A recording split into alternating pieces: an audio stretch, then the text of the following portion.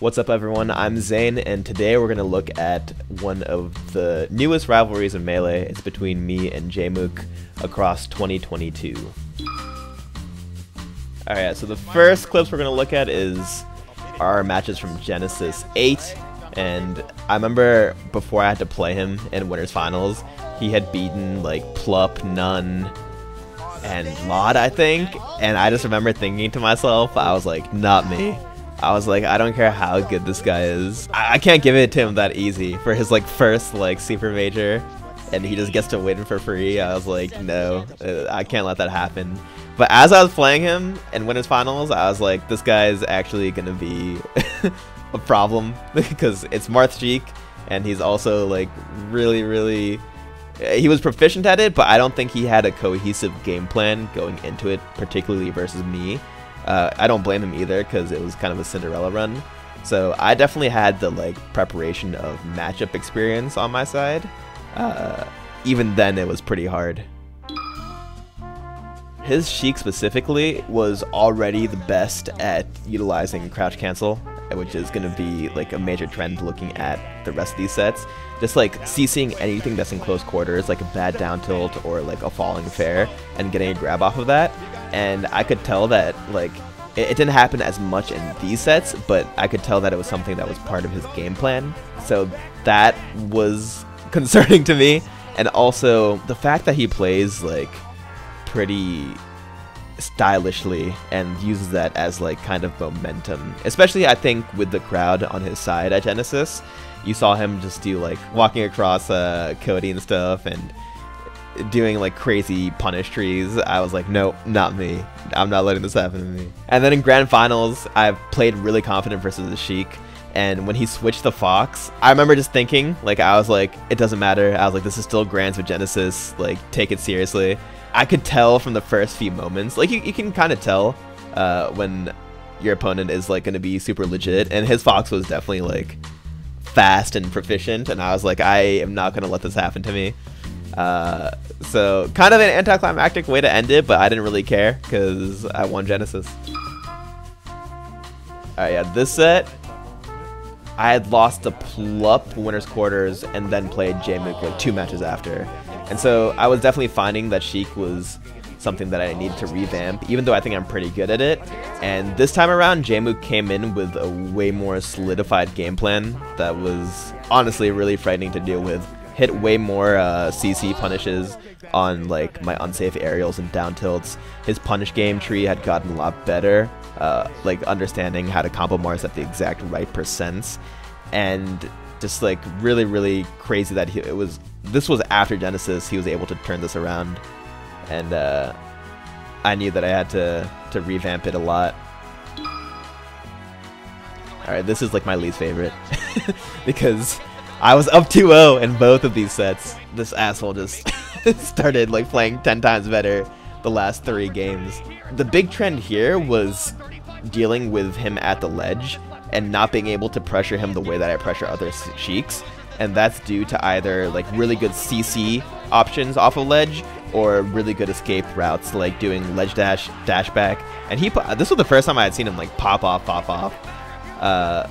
Gotta give him a handshake for that. You know, I'm not an asshole. He got me.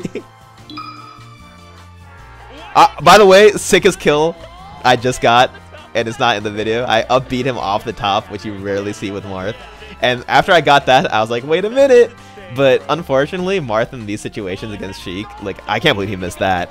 But Marth against Sheik in these situations is very Sheik favored just because she can do anything into fair, basically.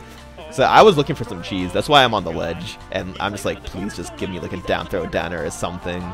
But also that counter was super clutch, but he was definitely like, having the fresh stock was definitely pretty rough. And that set also went the same way, like up 2-0, like clean, and then he just like crawled back and started adapting.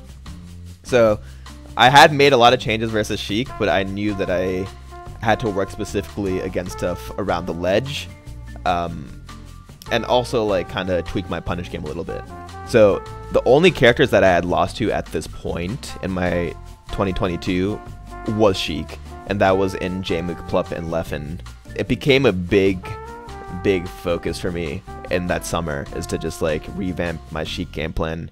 I have pages of notes against Sheik in particular. The big problem is that all three of these Sheiks, and Plup, Leffen, and Jmook, play drastically different game plan wise. It's like I'm playing a different character essentially based off the ways that they play, and they're all effective ways of playing the matchup. So juggling those things and like making sure that I'm in the right mode when I play each respective player is like the key.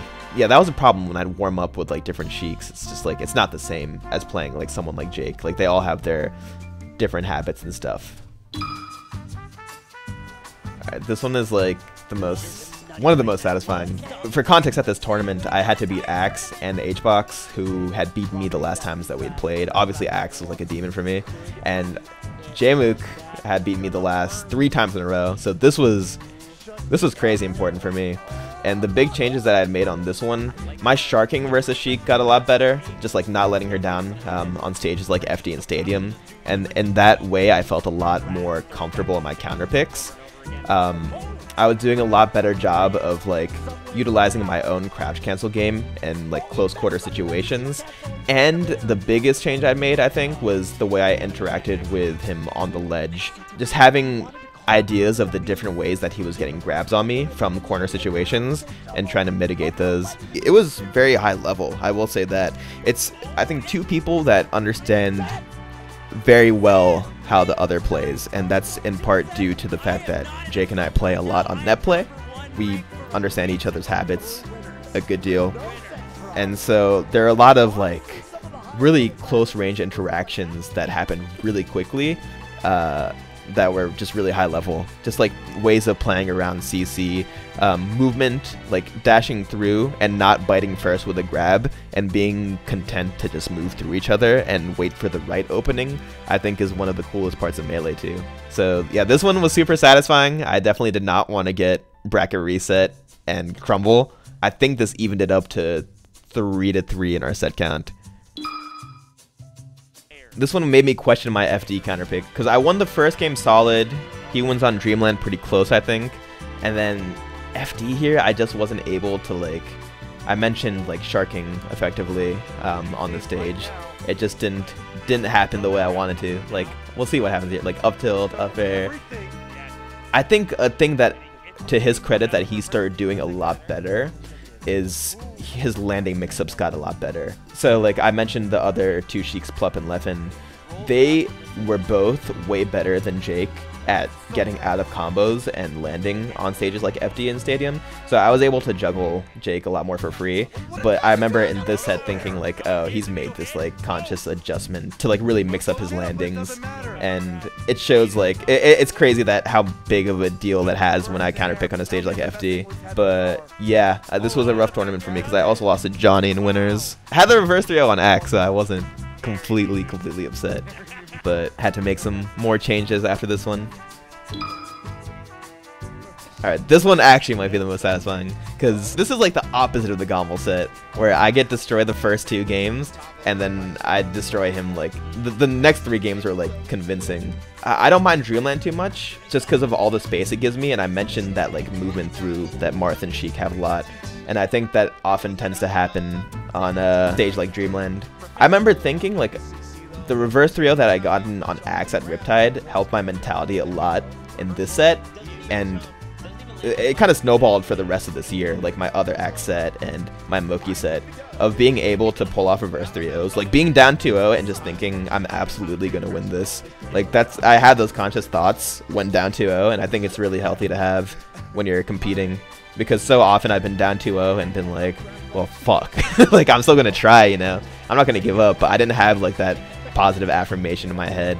And yeah, I gave him a taste of his own medicine. I could tell he was disappointed, so at first I felt a little bad, but then I was like, hey, wait, I went through the exact same thing at Gommel, and I would have beaten Hbox's ass after in Grand Finals, so I was pissed about that one, because that could have been another major. The adaptations that I had made for those next 2 games were the culmination of all those things that I was talking about with the improvements that I made versus Sheik. So I do think that this set was the best Marth Sheik I played in tournament those last 3 games, if you're looking to study some Marth Sheik. Having Jake in the scene and having our sets be so close, I think I mean, after I lose him, I think about it before I get to bed each night, man. I'm just thinking about how I got my ass beat, and I just want to beat him so bad. And doing that all while like having a friendly relationship and being respectful towards one another is, I think, pretty cool. Because we're both, I think, pretty competitive people, but can also maintain that level of respect. It's highly motivating to have that person push you like that. I think Jake and I are also very similar in the ways that we process losing sometimes and we come back stronger. And maybe I'm wrong, maybe he sees it different, but I do notice some similarities, especially when he plays like Hungrybox. It reminds me a lot of like when I played Hungrybox in 2019. He's still, I feel like, not hit the prime of his career, which is scary to say. Like really, because he's just going through the experience. He has all the talent, but he's just going through the experiences that are gonna mold him into like a very mentally strong player. Like heartbreak after heartbreak is like the worst feeling in the world as a competitor, but it makes you into something scary, I'd say. So I really look forward to all the sets that we're gonna have. I'm sure I'm going to be hurt and he's going to be hurt, and sometimes we'll both celebrate, but we'll see what happens. The fact that it all stems from that Genesis set in Grand Finals, I think, is really cool, and the strides that he made as a player, just so insane. I think his year in 2022 reminds me a lot of my year in 2019. His skill level is obviously insane enough to win big tournaments. I think it's only a matter of time for someone like him with, like, he has a really good mentality and obviously the skill there, but he's had like a lot of second place disappointments. But I think like people should be scared of Jmook for like 2023.